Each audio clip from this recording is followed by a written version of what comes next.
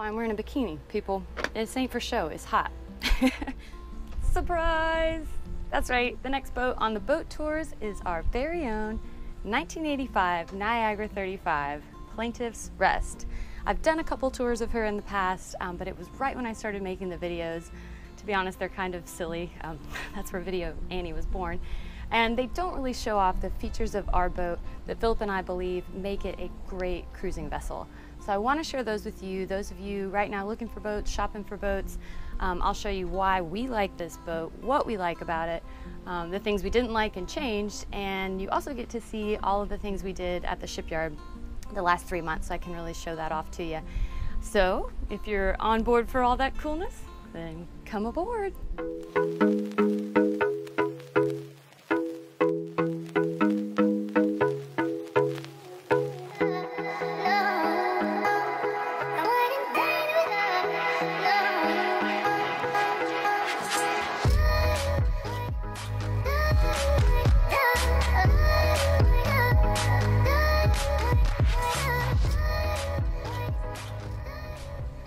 So one of the things that was really important to us about this cockpit, because Philip will tell you it is one of his most important places of the boat. It has to be the most comfortable because it's your living room, your bedroom, your kitchen sometimes. It's where you spend probably, at least us, about 80% of our time on the boat. So very important that it feels just right. What we like primarily about ours are the benches that go all the way across on each side, so a crew member can lay down completely, perhaps sleep on watch, sleep on deck, and just fully stretch out and relax in the cockpit. Some of them have a T shape cut out. You'll notice for the wheel, so people can get in and around the wheel easier. It's just if you can't stretch out completely on the cockpit seats, that's a huge downfall for us. So that's one thing about this cockpit that is super important. Another big factor for us is visibility from the helm. On ours, I can see, straight ahead through the isoglass, or I like to stand up like this, and then I can stand up fully without my head clearance, and I can also still see forward. You also notice we have a very clean pedestal. We are not a fan in any way, shape of all sorts of gizmos here. That's just a personal preference. We want to be able to see forward and see the horizon, see the water. So we just don't like any electronic panels right here. Where we do keep them is here. We had just installed the B&G. This is the Zeus 7-inch. And we also did another instrument here. This is strictly for wind. Our chart plotter also can do split screen, so we can have 2 screens at once and program that in. And you'll see, we believe, from the helm, still perfectly good visibility, easy to see, and often I will sit here and push buttons and handle things for Philip, and then they stay out of the elements. So these are highly protected underneath the Dodger. Our old owner had them here, and initially we kind of thought it was too far away, we didn't like it, but as we cruised and used the boat, we found it was the perfect place for our electronics. Another super important feature to us on the boat is our swim ladder. You've probably been able to tell from blog posts and videos that we love to be in the water. That's a huge part of cruising for us, is to be able to easily get in and out of the water, jump in for a swim, anything you need. So one really cool feature of our boat that our previous owner had done already, so it was this way when we got it, but it's a swim ladder that extends out extra. So when you plop it down in the water, it's not just that one rung there that you have to step on and crawl up. You actually get like an extra 2 deep down in the water, so you have a nice safe access in and out of the water. We did the hydraulic autopilot, which I have a whole video on that, and we planned it right here. It did used to be right down here. That was the mount for our autopilot previously, which was wheel-mounted wheel drive auto helm, I think 3000. So we moved it over here. That way it's not in the way of like foot traffic, and used to, when we'd have to control the autopilot, you'd punch down here. So you sort of lose sight of where you're going and what's going on up here. Now you can still sit up straight, have good visibility, and control your autopilot here. Ours can be programmed on a remote device, so we can control it actually from the helm. We can go sit up there and steer the boat, which is pretty cool. We have our propane locker here. That's where we have 2 10-pound propane tanks with a solenoid. All right, Port Lazarette. This is the big Mamma Jamma locker. And this is also one of the upgrades that we did during the refit was to enlarge this locker, because this is where we put all of our kites, you know, pumps, a lot of our really big toys, so the bigger the better. GoPro, check it out. Can you see that tab there? The wall used to be right here, so now it goes all the way back there. Ooh. Oh. We moved this wall back, which can come out, you know, if you need to get engine access. That's a board that can be taken out, but you'll see really nice and deep in here, and that's where we're going to store our kites. This is our hydraulic autopilot. We built that box to protect it mainly, so you know, if things fall in here and people step in here or whatever, it won't get smashed, but it's right underneath that box. It's just you pop it in the water and it fills itself. Inside that we have our Mantis bridle. We got the Mantis bridle about 6 months ago. We haven't used it much because we've been in the shipyard, but it definitely is a great way to secure on anchor and take the weight off of the anchor at the windlass and put it on both equally spread to the bow cleats. So definitely are pleased with the Mantis bridle. You just have to learn how to set it up right. I'll tell you that. Mantis folks, if you're watching, we need a better video on that, okay? As far as the rigging goes, pretty standard sloop rig. We have a convertible cutter inner forestay that we can run to run a storm sail, but that's just for kind of, you know, if we're gonna get into heavy weather. Otherwise it's the main and the Jenny. And we have a 50-foot mast. We have to go offshore more often because our rig is too tall to go under a lot of the bridges around here. But turns out we really like that. So that worked out good. But it was our one sort of big compromise on buying this boat. We have a boom vang as opposed to a topping lift. You can see we have no topping lift. We like it that way. I just like the clear horizon. You know, you just don't have an extra line running to the mast. That's definitely, in our opinion, a plus. We like it that way. We've got one winch on the mast, which is great. We use this to raise the Jenny and the spinnaker, and if we need to, the staysail, the halyard there. And you'll see we have our new, it's my favorite part.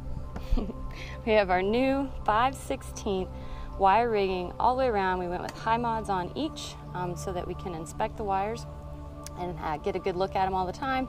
As you know, one of the big downfalls we felt to rod rigging was it doesn't show its failure. It looks perfectly great until it explodes. So we wanted something we could watch, you know, and look for cracked strands or anything going on here. So we did on each one, on our 3 shrouds on the side, and our backstand forestay is all 5/16 wire. I'm that crazy lady walking around my boat talking to myself. I don't care. You guys deserve a tour, right? Here we have my best friend, the windlass, really great, and we have a 35-pound CQR. We are quite pleased with it. Have just never had any issues. It holds well, does well. It looks rusty, but it's doing its job. The windlass, operate it right here with a foot push button, and you just have to have the engine cranked because it has like a lot of ampage that it draws. So that's the only thing you have to do there. We have a washdown, which is awesome. Connects to just a hose and a pump below, and it pulls raw water on deck for spraying the anchor as we weigh anchor. Deck wash is super good. We had it go out one time, and Annie had to do the bail bucket overboard about 50 times to clean off the chain before it went in the locker. All of a sudden I realized how great the deck wash is. All of our lines you'll see are run back to the cockpit. We have the main halyard here, and we have our reef 1, reef 2, boom vang, and out haul here. And while that is a good thing, you know, because you can control it from the cockpit, we found the tension on the lines having to go from the mast to the cockpit, particularly for the main, raising the mainsail, is too much. So I often go up to the mast every time we raise the main and help it up at the mast. So it's kind of a two-man job. You'll see our poor steps here too. Varnish is just coming off because our ladder spends so much time in the water. So we are thinking about doing the plastique steps, which I'm going to order those soon and get those put on, and we'll let you know what we think of those. I think I'm okay with a little bit less natural wood look down there if I don't have to varnish twice a year. That's the compromise we decided on. And up here, you'll see we have our solar panels. We have a 50 watt, a 50 watt, and a 100 watt, so a total of 200. And we've wired it all up to run right through this hole near the backstay and kept it nice and clean. We actually worked it into the canvas, which was cool. Just sort of happened that way. And then Brandon had the really good idea to do a heat shrink tube around it and keep it real nice and sleek where it feeds in right over here. So he did a little clamshell there, feeds it in too. And we still check that down below in the engine room because we have had a little bit of leaking around that. So, you know, every time you put a hole in the boat, you gotta make sure it doesn't leak. But very pleased with these solar panels. We went with the flexible version.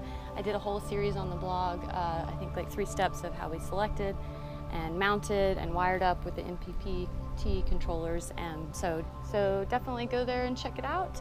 Just search for, you know, solar power, solar panels on HaveWindWillTravel.com, and you can read on how we decided on this.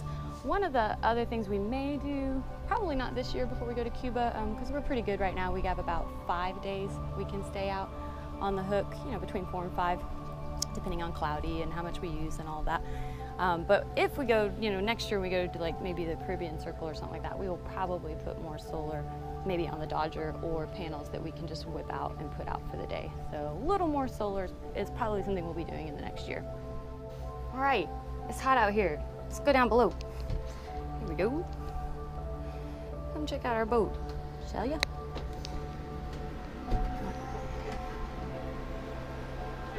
Plaintiff's Rest. Ain't she a beauty? I love this boat. God, I'm so proud of her. And of course the bed still looks a little bit like a construction zone. But hey, I can fix that. Dang, isn't that cool? Beautiful, nice V-berth in here. We got great space. We love the big V-berth window right over where we sleep. Just really nice to have that. And you'll see we have screens. We have screens for every single overhead hatch that we can open. So that's really nice. And the side hatches as well. The screen. So we can open every window on the boat, and it already has a built-in screen, which is super handy if you're in a place with lots of mosquitoes and bugs. You know a lot about. We spent a lot of time in the anchor logger at the shipyard. One cool thing we did though is USB ports. These used to be like, I think, for like cable TV. It's like totally ancient. But now we have 2 USBs here and 2 near the nav station. So we've got a nice clean anchor locker here, freshly painted, and brand new chain, 200 feet for cruising. One thing we really love about our boat too is this separate stand-up hanging locker, just super spacious. We use these guys like Chester drawers, and that, it's so big, it fits down there, but that is our oil change pump, so we can actually change the oil on the boat while we're out cruising.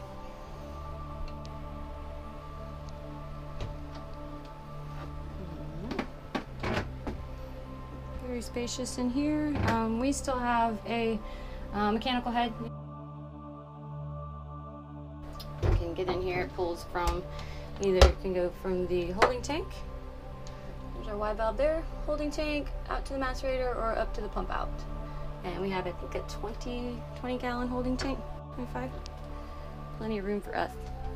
One thing we did do though is clean out all the lockers during the shipyard. You'll see they're all like the brightest white you've ever seen. So everywhere is like super, super clean. Love that. Another asset we feel on our boat is a really big plus is the separate stand-up shower stall, you know, completely separate from the head.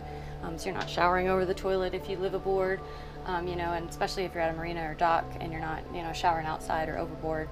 It's awesome to have a separate stand-up shower stall. But one thing that's really cool about our boat is we have rigged the shower head. We did a big long extender hose on her, probably about, looks like 8 feet, and we can feed it out the window, and that's primarily what we do around the hook. We just shower up on deck, and that way it keeps the water out of the boat, and it's just easier. You jump overboard right after, you know, and then just do a freshwater rinse. So that was a really cool Phillips idea, and I rigged it up, and definitely a big bonus. And you'll know we just put this puppy back in. We have a keel step mast, which we feel is a very big bonus. Adds to sturdiness of the boat and just makes it really solid. One thing we did learn during the shipyard, I feel, was one of our big takeaways, was to always look for leaks. Like, just keep a constant eye out for any moisture you see anywhere, and rather than trying to just keep it out of that area, find out where it's coming from, you know, the source of it, and stop the leak actually from, you know, coming in to begin with, not just redirecting it, because it can go places and rot things. Imagine that. So one of the things that we've decided to do since the shipyard is we no longer keep the screws in the floors, just because we don't really need it, and then you can easily pull them up and look underneath. One of my big words of advice, I cannot stress this enough, we feel like it is a super priority now, and we do it all the time. lift your floorboards, get into your bilge, see what's going on down here. Super important. So we have really easy access, you know, no screws, no anything. I just pull those up. I usually pull those two boards up every time I come on the boat. But this was, you know, sort of the heart of the big issue we found. So just for me, peace of mind, it's a place I want to look, see that it's solid, you know, and just feel the benefit of all that work. And then also look into the bilge and make sure the bilge is dry, we don't have leaks, it's not wet, you know, we don't have anything going on down here. We have here, you guys are very familiar with the sump box that we put in. Very cool device. It captures water from the fridge, and over here the anchor locker, the mast step, and the shower. So all hoses lead to going overboard via the head sink, which is really, really cool. Another really cool feature about these floorboards that just come right up, just pick them up and move them, is right here is our batteries. We have 4 Trojan wet cell batteries. We put these in very soon after we got the boat. It was around 2013 that our old batteries were kind of on their last leg, and then we made the mistake of leaving the boat at a marina. It got unplugged and we had left the refrigerator on. So lesson learned there. You know, if you're gonna leave your boat somewhere, either make sure you know it's getting juice all the time, or turn off everything. So that way, in case it gets unplugged, because it totally ran our batteries down completely, so we had to get new ones. But this is great to have such easy access here, because we can just get in here every 30 days and fill the batteries, and it's not a huge chore. You know, it's just popping these caps, and then you just put the floorboard back. Not much to it, so it turns that what normally could be a really big chore for a lot of people who have batteries in a very hard to reach place, for us, very easy, so definite benefit there.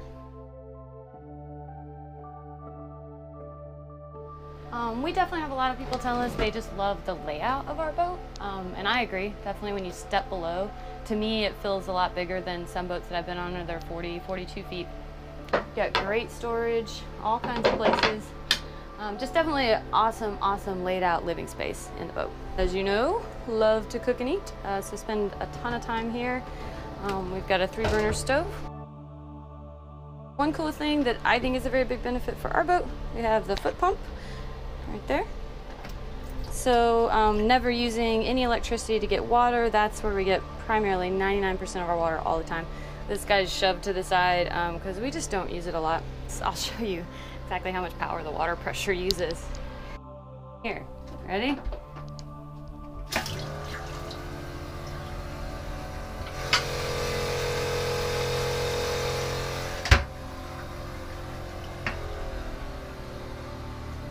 Yeah, not a huge deal, but I mean, that's power. And you use less water. Even if you're trying your best with the water pressure, if you just lift the faucet once, you probably get 3 times more than you would with the foot pump. So it's both conservative of power and of our water. Let's delve into the locker here. You'll see this is where we mounted our computer for the autopilot. So this is really great engine access, I believe, because I can actually fit right there to do anything we need to on the engine.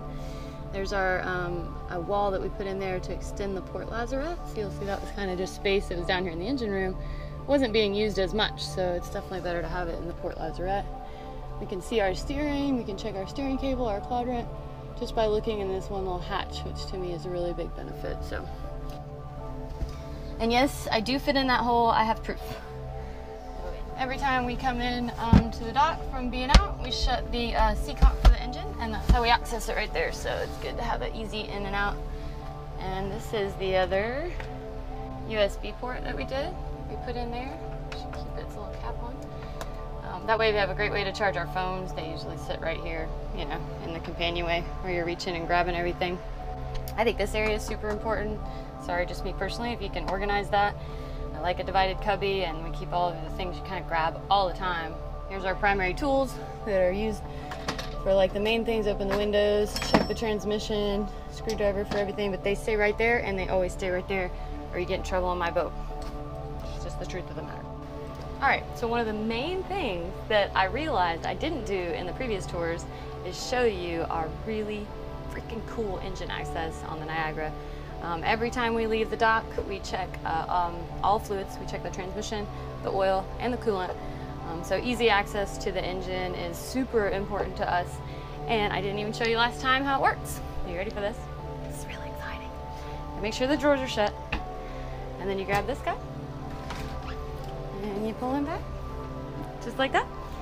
And we prop him over here. Let him slide into place. Voila, engine access on the Niagara. Really, really cool that it's designed where all the hoses run down here, so there's no hoses in the way. It doesn't interfere with the sink and the water system, any of that. It doesn't act, you know, the foot pump's still fine, and you've got great access right here to the engine. This is all we have to do to, every time we leave the dock, check the transmission. That's why that tool is there, you see. Right here, check the transmission, dipstick, make sure we got pink on it. And then I take one step over, get the dipstick, check our oil level. She's looking great. And then pop right down here. Check the coolant. I always like to put it on there because it'll really show you. So our coolant looks great. And then I tell captain, fluids are good. That's my process. We do it every single time. And make sure you have your seacock open. That's like the next step usually when I get out of here. Just kind of reminds me that's the next place I need to go to make sure the seacock's open. I turn on the starting battery form right there. Big bonus on the Niagara, we can combine our batteries. So if, say the engine was having trouble starting, if I say right here, combine, then it pulls from the house batteries and can crank the engine. Super bonus, just, you know, if one battery starts dying, it's helpful to be able to pull from others until you can fix the problem or get to safety. If for some reason you feel you do need more access, you can also remove the stairs, which is not too hard. And then you just put her back. Just make sure to slowly let her down. And there she goes. That's it. Engine access on the Niagara. Pretty cool, huh? Yeah. I can't believe I didn't show you guys that last time, right? I was like thinking. And I believe that is officially everything. So now you've got a really good detailed tour. I hope I've been able to show you why we think this is the perfect boat for us. In all respects, it's very simple, and that's intentional, says Philip.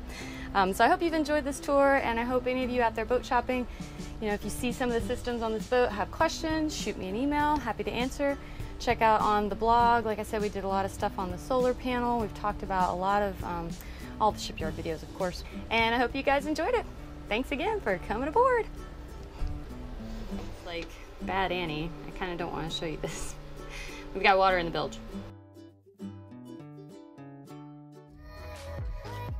Want more of this really cool content? Great! Go to HaveWindWillTravel.com where you can follow on the blog or get free e-copies of my sailing books, and consider becoming a patron for access to my exclusive Atlantic crossing footage and help us help one of you get out on the water too.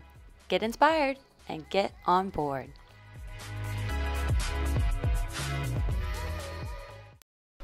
I know. But it's because we know we have one more leak. It's the nav light on the stern that I haven't gotten to yet. That's one of my projects.